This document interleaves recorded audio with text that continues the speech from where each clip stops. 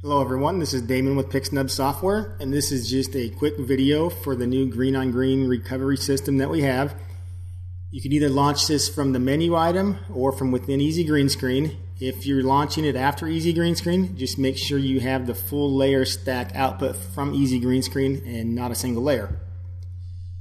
So to start, I'm just going to run this.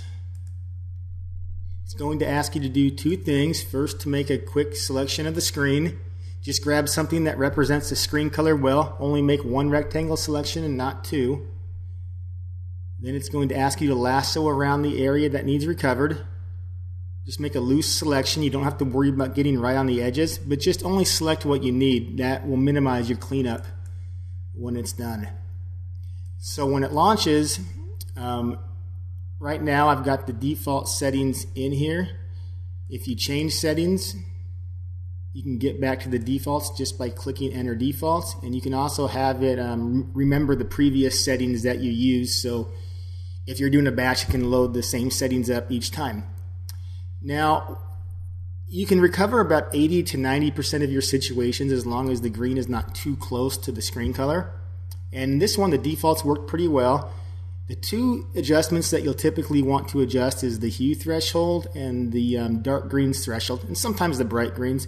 But if we remove the hue threshold too low, you can see that some of the screen is coming back into the image. That's because what this is telling it is anything that is more than 1 degree away from the average screen hue, recover that area. And some of these areas are more than 1 degree away from the average screen hue from that selection we made. And if your screen hue is too high, if you're,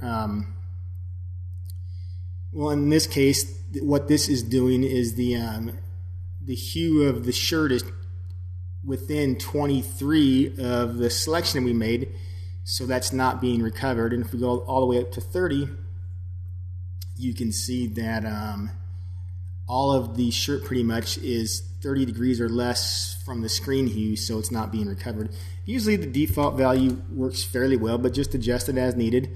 Now there is one area in here where I can see that wasn't recovered, and that's a dark green area, and I believe that it could be recovered with hue, but that makes it a little bit jaggy. Usually I like to stick with the default on hue if I can, but the dark greens can,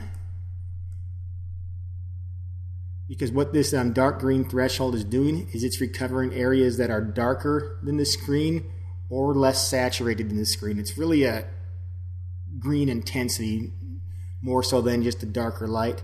And the bright greens works the opposite way. I'm going to turn the hue threshold and the dark greens down just so we can see. Zoom back out here.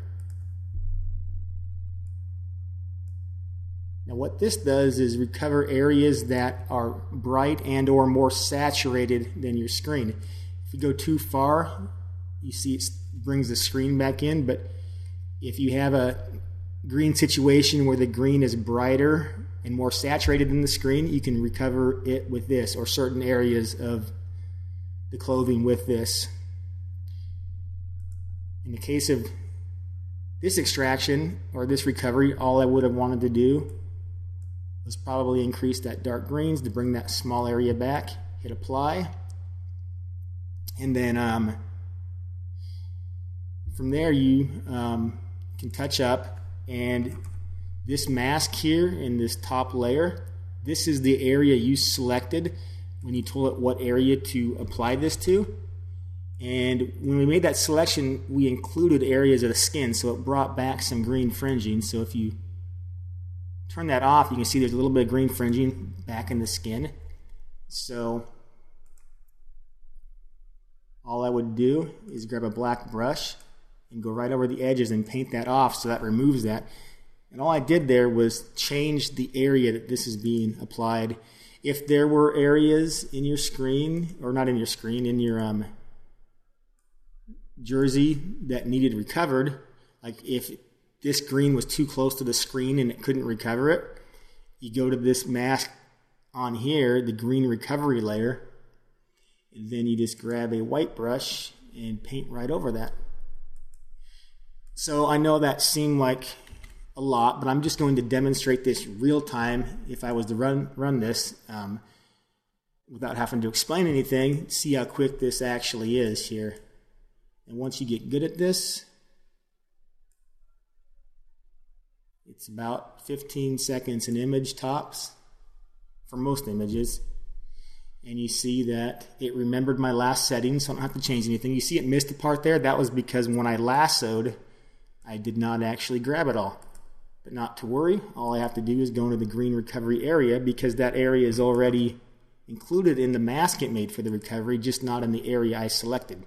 So, highlight that, grab a white brush. There you go, pretty quick and easy. Anyway, if you're interested at all in the green on green recovery system and easy green screen, please be sure to visit our website, that is pixnub.com.